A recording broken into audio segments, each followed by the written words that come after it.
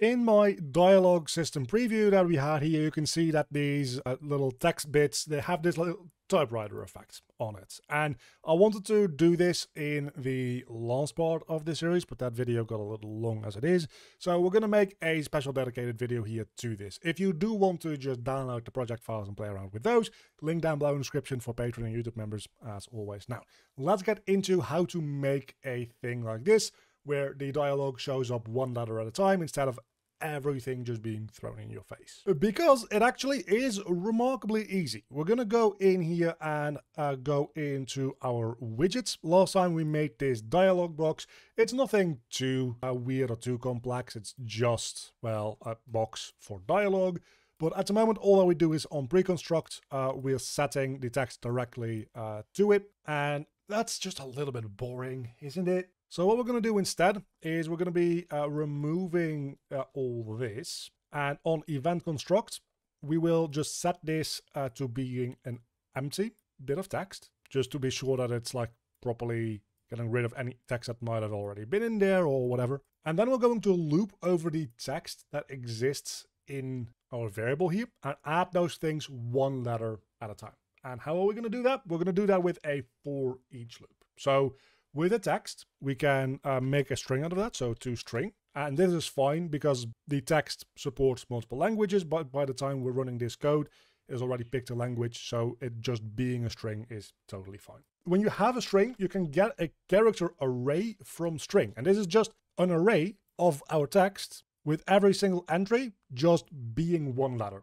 including like periods and spaces, question marks. Everything gets indexed as its own separate thing in here. Now, there is one little issue here, and that is that if we just do a normal for each loop, it's going to run through all this in one frame anyway, because a for each loop will run as fast as it will go, and that's pretty goddamn fast. So we can't very well do that, and adding in like a delay node in here isn't exactly going to work either. So what we need to do is we need to copy over the functionality of the for each loop into its own macro, which incorporates a delay. That might sound very scary, but it's not that bad really. So you can just double click a for each loop, and there you can see, hey, this is how a for each loop works within the engine. It's a macro which has like a lot going on here. We're not going to rebuild this from scratch. What we can do is we can just copy this over, go back into our dialog box and add a new macro, and we can call this for each with delay. You could make this a general macro that you can use engine-wide if you wanted to.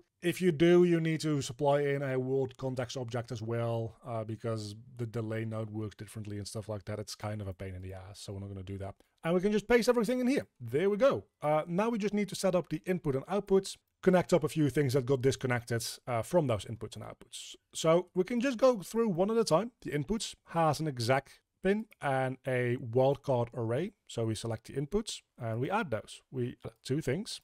This will be the input, which will be of type execution. And then we'll add an array, which will be of type wildcard. A wildcard is just a variable pin that can accept anything into it. And that's going to be an array, of course. So we hook up the input here to this first assign node, much like it does here. And then we just look up this array gets put into the length here and into the getting node. That makes sense. Both of those are array related nodes. And then let's look at the output that has a loop body, an array element, an array index, and a completed pin. So let's add those in. We have the loop body, which is going to be an execution pin. And then we had, I think the next one is the array element, right? So this will be the array element, which will be a wildcard, a singular one instead of an array. Then we have the array index, which will be an integer. So I'll just call this index. No need to call that array index. It's a little bit overboard. And then we have an execution pin again, which is the completed, which is again an execution pin. So let's hook all those up in the same way. We can just kind of look at how they did it here. The loop body comes from the sequence node. The array element comes from the getting node. The index comes from all the way here, the local integer array index. That actually makes a lot of sense, doesn't it? And then the completed comes from, I believe, the branch here with false. Yes, so we can connect that up just like that. And now we have reconstructed our for each loop in here. but that doesn't really do anything yet. So what we're going to do is every time we increment the loop counter, what it does is it first does the loop body, and then it increments the loop counter, and then it goes back into this branch, checks if it should loop again, and so on and so forth. Every time we do that, we're going to add in a delay. And that delay, we can just pull over into the inputs here, and that will be one of the inputs here. So this will be the delay input. And now that we have that, we instead of doing a for each loop, we can do a for each with delay, the macro that we just made. And now we have a for each loop that functions exactly the same way, but has a delay input. So we can set that to 0.1. And then on event construct, we set the text to clear first, then we input, and then the loop body. It's actually really easy because we're going to be setting the text. We're going to be setting the text to what the text already is. So get text. And we want to make that a toString real quick, because when we have it as a string, we can append to that string. So we can have new stuff added to it. And everything that we're going to have to add is going to be our array element. And that's then going to be set to the new value of our input here. So we can hook that up to the loop body, and that's kind of everything there is to it. This is how easily you can make a typewriter effect. So now, if we open this up, we can see it has a typewriter effect. Now, there is a little bit of nuance to this.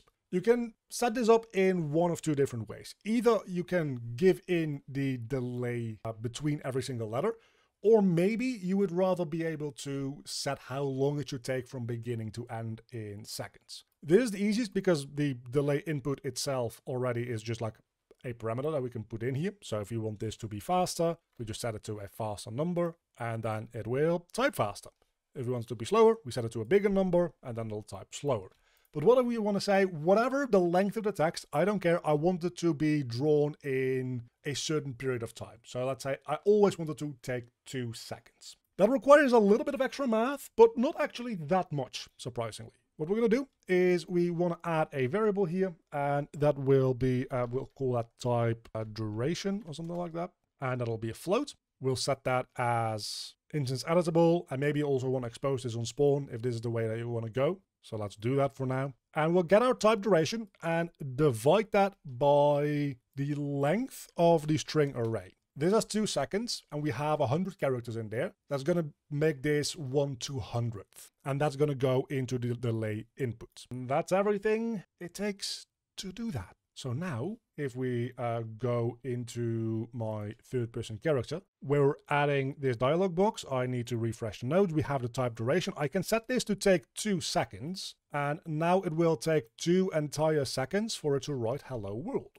But I can also say, actually, I want it to take 5 seconds. And now it's going to be taking 5 seconds to type out hello world in its entirety. Or we can say, actually, I want it to take only half a second.